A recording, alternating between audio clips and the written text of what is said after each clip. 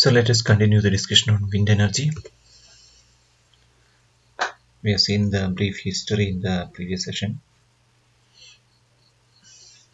and what wind energy is. Now let us see what are the different factors affecting the distribution of wind energy on the surface of the earth. So on the planetary level, the great mountain masses influence the circulation of air currents. It will stop or allow through the passes movement of air. Then the surface roughness of friction. The first factor is great mountain masses. Then second factor is the surface roughness of friction owing to the resistance that different elements of the earth's surface offer to the air circulation affects the nature of wind. The tall trees and rocks or the stones, vegetations, all these things will pose a hindrance to the movement of air circulation. Then hills, trees, buildings and similar obstructions impair streamline airflow. So the air may have to flow in a zigzag manner. The streamline flow of the air will be affected. So unique wind speed of very quiet quantity, very large value of wind speed you can get near the seashore, but there is no hindrance. Then obviously the downdraft, climatic disturbances from thunderclouds and precipitation, all these things will affect the local winds.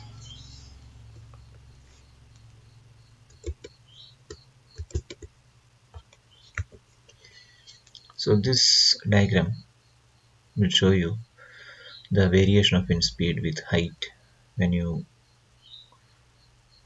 go up from the surface of the earth, how the wind velocity is affected in different conditions.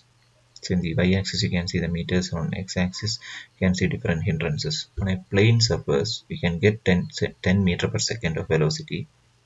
There is no hindrance, right? There is no building, no vegetation, no trees, no hill, right? So in such conditions you can get 10 meter per second of speed even at a lower level of 250 to 300 meters. When there are vegetation, small buildings, etc., if you want to get 10 meter per second of wind speed, you may have to go up to 400 meters. When there are large buildings, industries and apartments, etc., if you want to get 10 meter per second, you may have to go above 500 meters.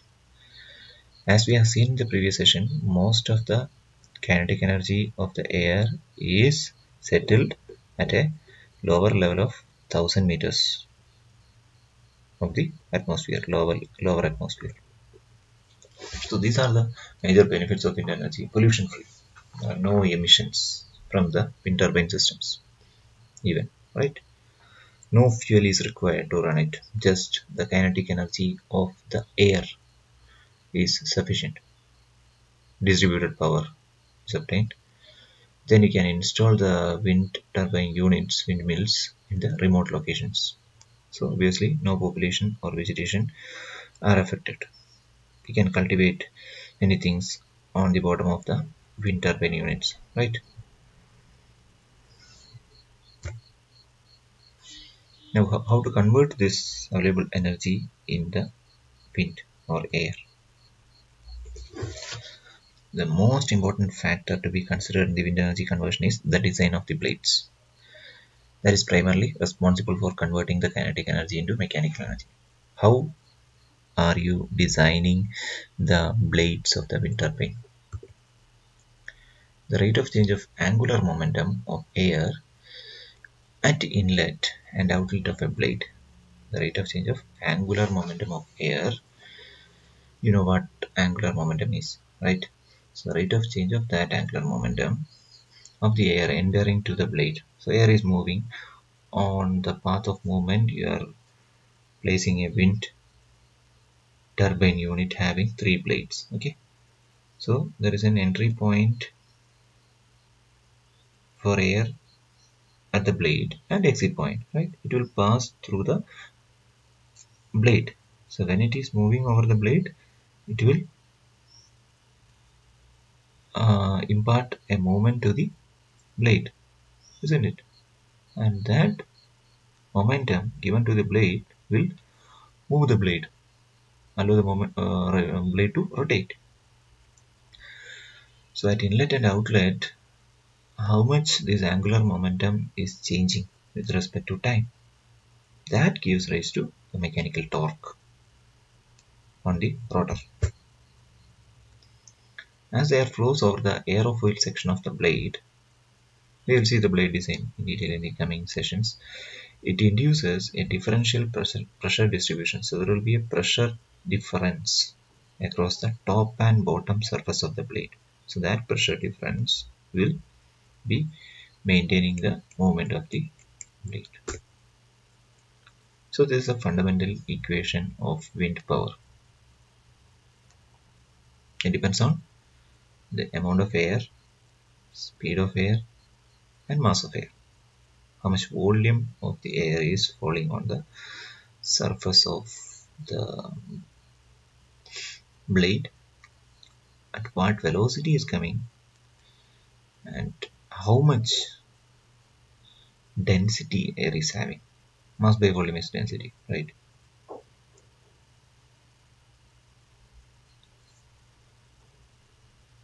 So kinetic energy, you know that it is half mv square, right? Mass of air and velocity of air. Power is kinetic energy per unit time. So here m dot, mass flowing per unit time. It is the mass flux dm by dt. M dot is dm by dt, mass of air flowing per second.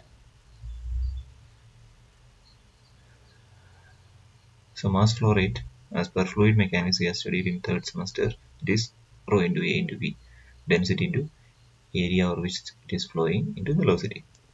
So therefore the power, which is kinetic energy per unit mass, is given as half into rho AV cube. Mass flow rate m dot is substituted with rho AV, so you will get power is equal to half rho AV cube. So power is proportional to cube of velocity, air directly proportional to air density, and directly proportional to area, rotor swept area.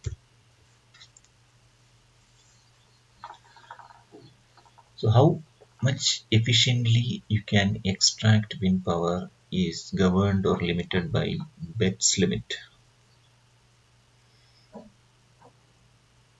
Okay, we'll see what Betz limit is. We'll derive an expression for that later. The power coefficient, now you just understand, the power coefficient is the ratio of power extracted by the turbine to the total contained power in the wind resource. That is a power coefficient. How much power is extracted from the total available power in the wind. PT by PW. PT is the power extracted by the turbine. T stands for turbine, and PW is the available power in the wind. W stands for wind. Okay. So turbine power output is half rho AV cube into Cp. So Cp is Pt by Pw. Half rho AV cube is the Pw, and Pt is the total available, total converted power at the turbine. So Pt is the converted power or the energy available at the turbine. Half rho AV cube is the energy available in the wind. So Betz limit is the maximal possible is 16 by 27, or 59% efficiency is the best a conventional wind turbine can do in extracting power from the wind. Okay, so this is a moment when the wind is flowing from a velocity v1 to v2. So this change in velocity from v1 to v2 will be converted to the movement of these blades and later to electricity. As we have seen, the wind power is proportional to cube of velocity. So the wind speed when wind speed is increasing from 0 to 120 km per hour. In the x-axis you can see the wind speed, on the y-axis you can see the power density in watts per meter square. So how the power density is affected with the wind speed. So these are the major factors as you have seen in the previous slides. To summarize,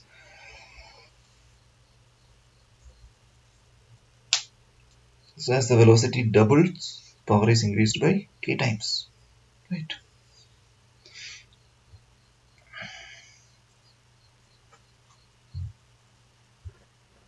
So for the same power output, the rotor area could be reduced. At a location where the high wind velocity is there, you can considerably reduce the size of the wind turbine for getting similar power output in a area where wind velocity is very less. So the selection of site is very critical for the success of a wind power farm, windmill farm. So this is a summary of today's session. Power coefficient we have defined, and what are the factors affecting the wind conversion. So today you are requested to note down the wind energy conversion and Betz limit, and find out how to arrive at the Betz limit. Write down in your notebook and email to me.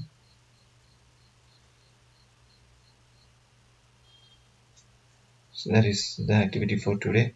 So don't forget, write down the major parameters affecting the wind energy conversion, derivation for wind energy developed, and Betz limit. Okay.